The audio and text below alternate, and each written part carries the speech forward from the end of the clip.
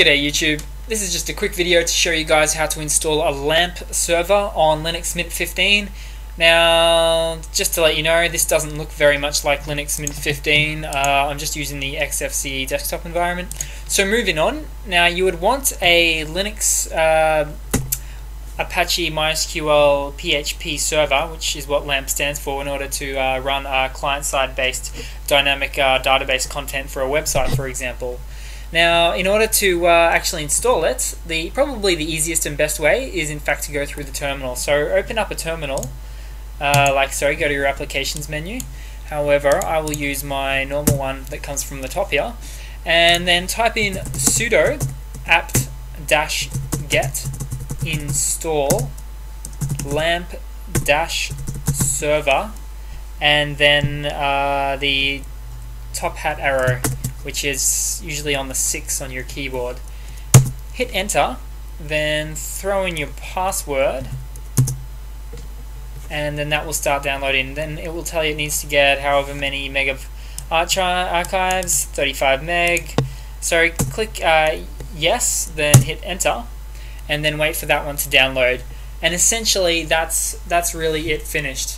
Now mine's downloading right now. It will take a long time, unfortunately for me, the connection speed I'm on. But otherwise, when it is finished, it will ask you probably one of two things. It will ask you for your username or your password. For example, your mysql password is a common one that it actually asks for.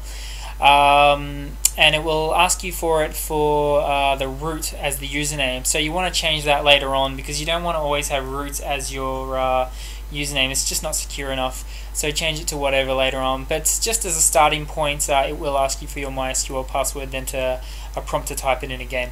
So that's what you can expect after this. And once it is all set up and done, all you need to do is go to your I'll show you that. We need to go to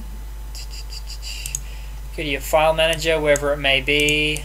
Start in the root directory, which is just / as you can see, and then you go to var, and then you go to www. Although it's not there right now because I haven't fully installed the LAMP server yet. But that's pretty much it in a nutshell, guys. I think I'm rambling on a bit, but that is how you actually install LAMP server. Now, I'll be throwing up videos sooner or later showing you how to configure the LAMP server, but that's just the starting point for now. So cheers, guys. Hope you've enjoyed, and have a good day. Please leave a comment and subscribe and leave me a PM. Ciao.